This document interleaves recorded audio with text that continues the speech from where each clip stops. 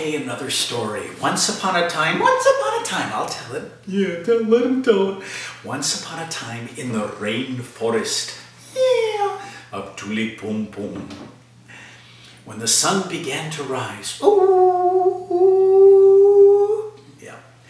And then what happened? Well, oh, the telephone's ringing, can I answer it? No, just come over here. Coming. Hello, Erik the Flutemaker. Yes, we can do a video on the Old World flute set. Great idea, thank you.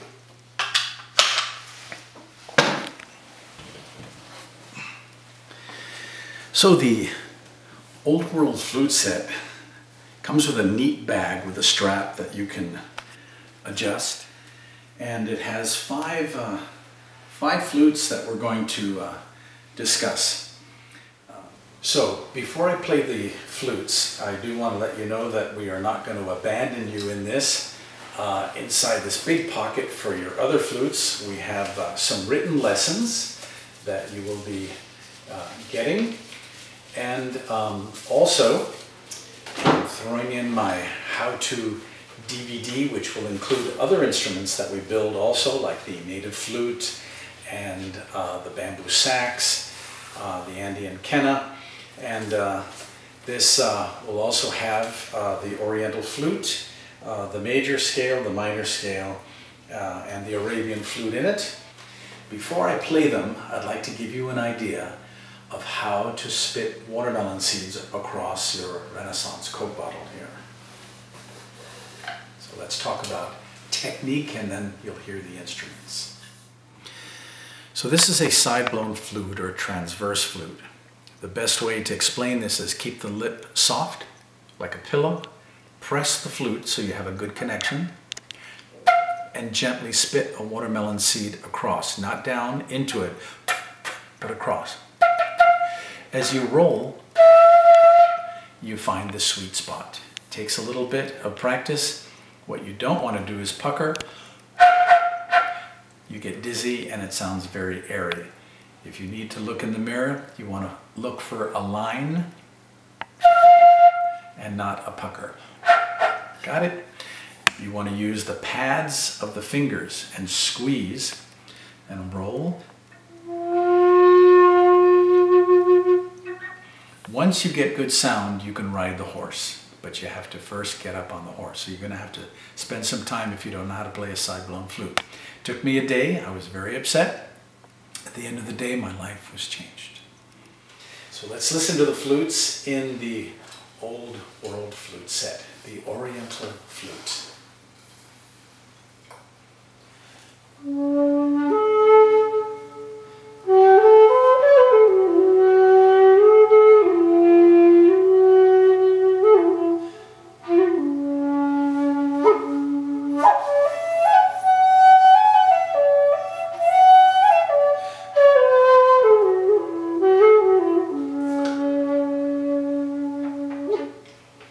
Remember, when you blow harder, it'll go into the higher octave.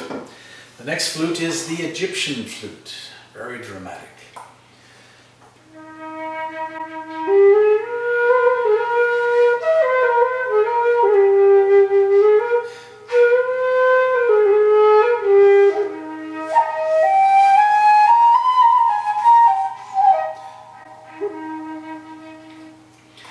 One of the tricks to this is it has a back hole kind of high up, so you do not cover this finger, but these two, and thus you have more leverage to play it.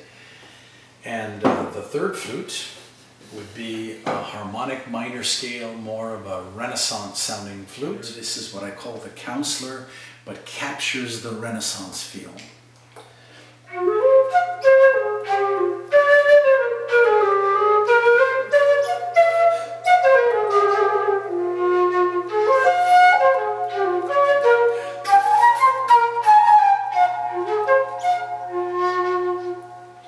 On these exotic scales, all closed is the root note, so you want to kind of put your mindset there and then go up from the root, do anything, and then go back down to the root note to end your song.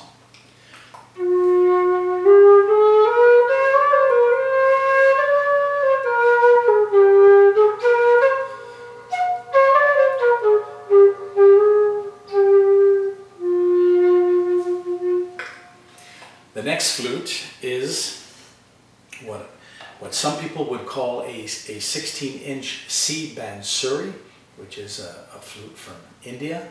I called it way back when I started making them in Brazil, the Brazilian major. In the Western way of thinking, it's a G major flute, so G, A, B, C, D, E, F sharp, and G, high Do. Second octave, you blow higher. In Bansuri world, this note is considered the root note of the instrument, and so it would be called a C bansuri. So here's a piece from India.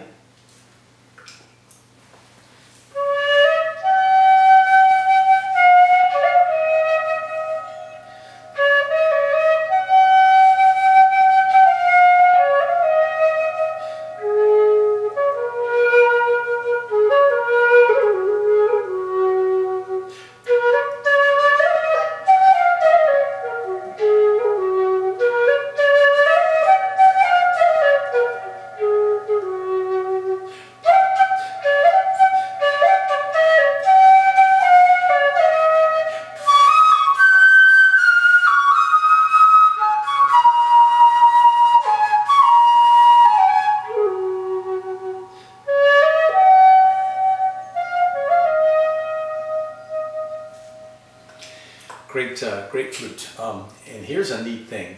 The secret to jazz, peace sign fingers together as if you had scotch tape on it. And instead of playing do, re, mi, fa, now you're playing do, re, fa.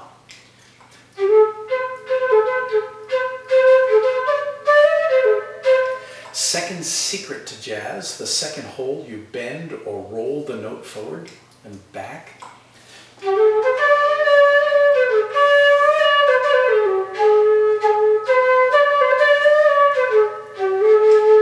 Third secret to jazz, humming.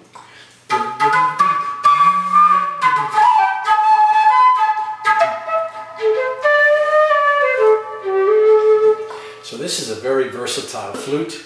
Here's an example, playing in A minor, where I will half cover a hole here, half cover a hole here, and start on A.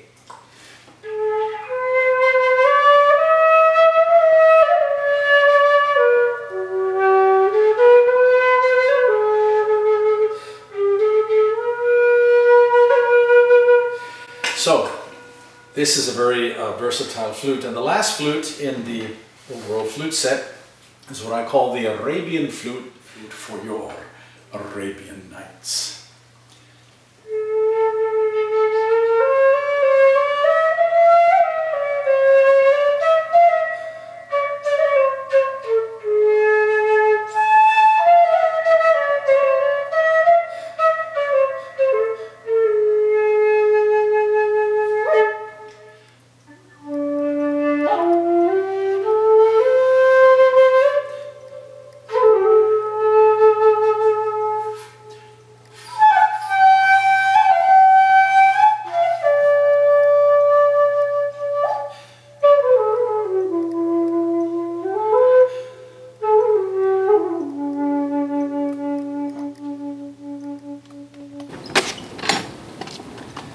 The Old World Flute Set at erictheflutemaker.com.